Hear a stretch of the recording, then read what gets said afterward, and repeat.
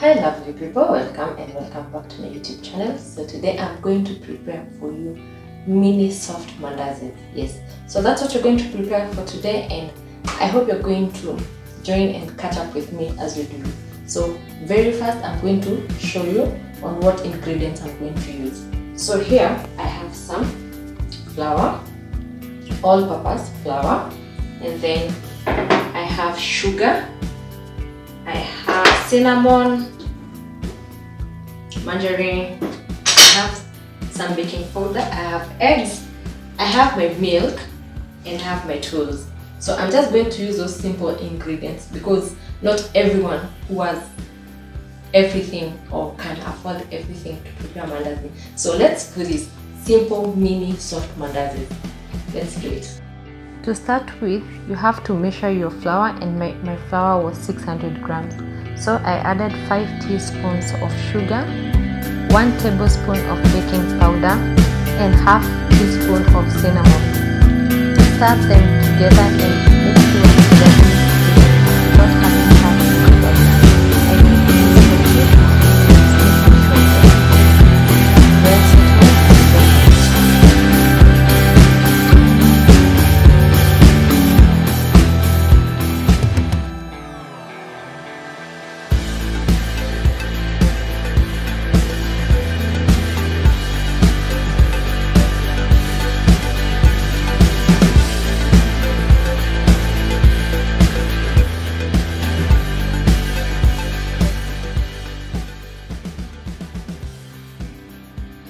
on a separate dish, crush your eggs and add a cup of milk and stir the mixture together and make sure the concoction is smooth. I did this for like a minute to ensure that my egg cannot be seen, but only what you can see is milk and eggs in a thick solution.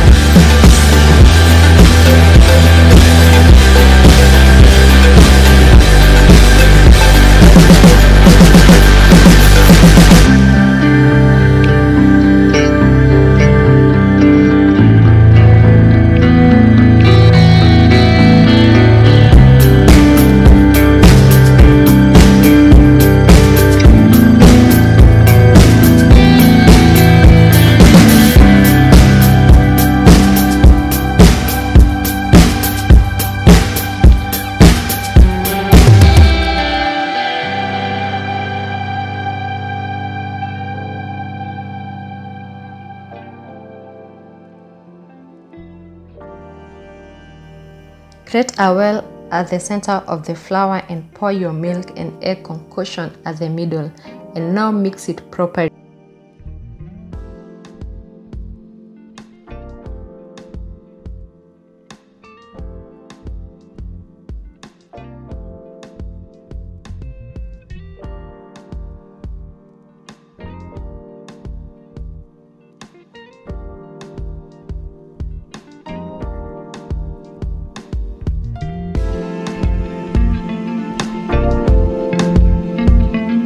Milk until you're comfortable with your dough. Once you're sure that the mixture is well done, continue now adding some flour to make your dough harder.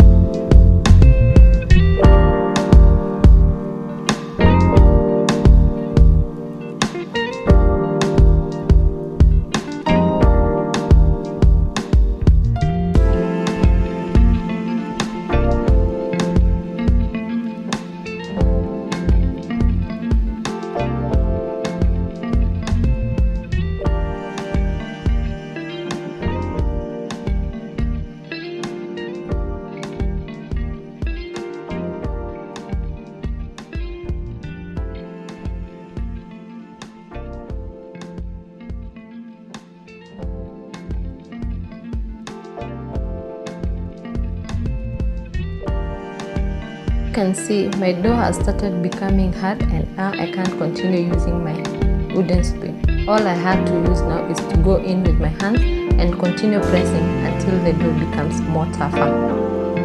Make sure the dough is not sticking on your fingers.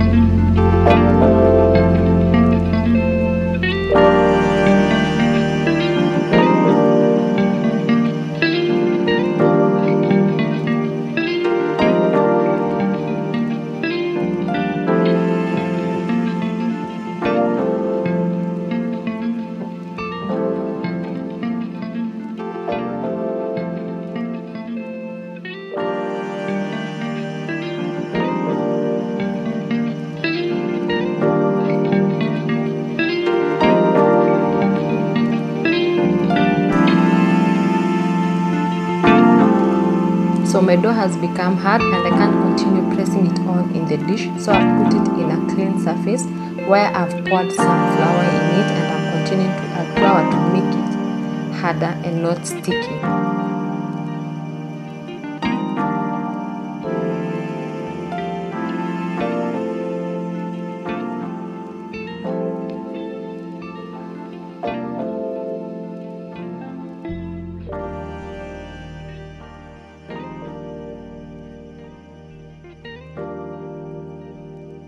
With this, leave it in the dish to sit, and now as you can see, now I'm trying to clear up the working surface and remove the dishes that I was using as I wait for the dough to sit for 15 minutes.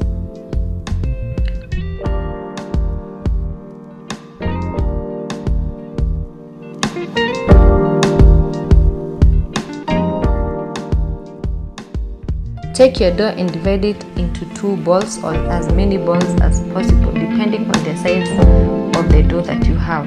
I did mine into 2 balls because my dough was not so much big and I was not making so many mandazis.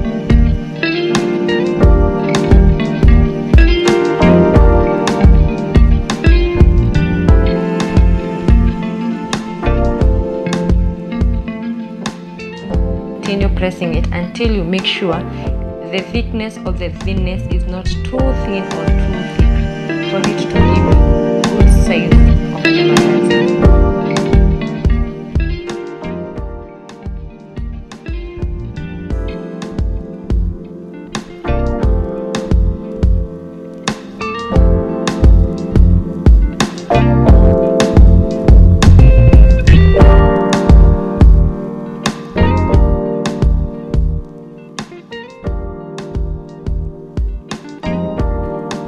As I'm preparing this, I decided to put my oil to be heating up so that once I'm done, I'll just put my mandazi and continue cooking.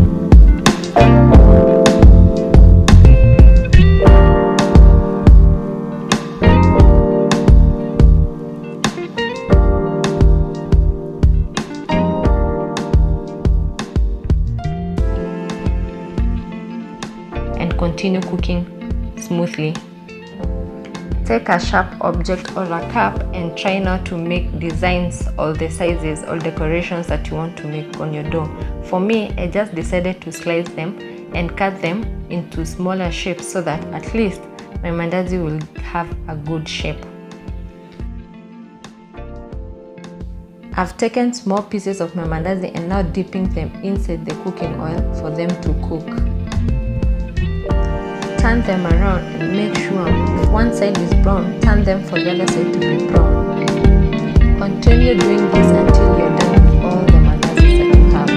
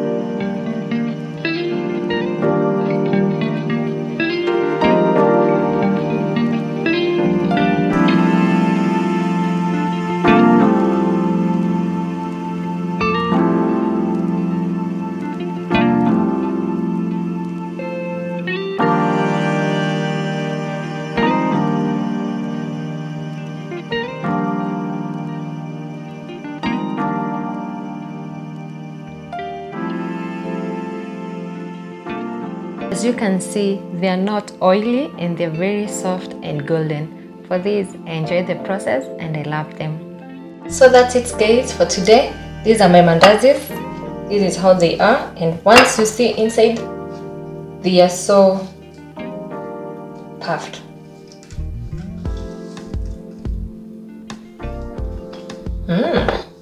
With a cup of milk.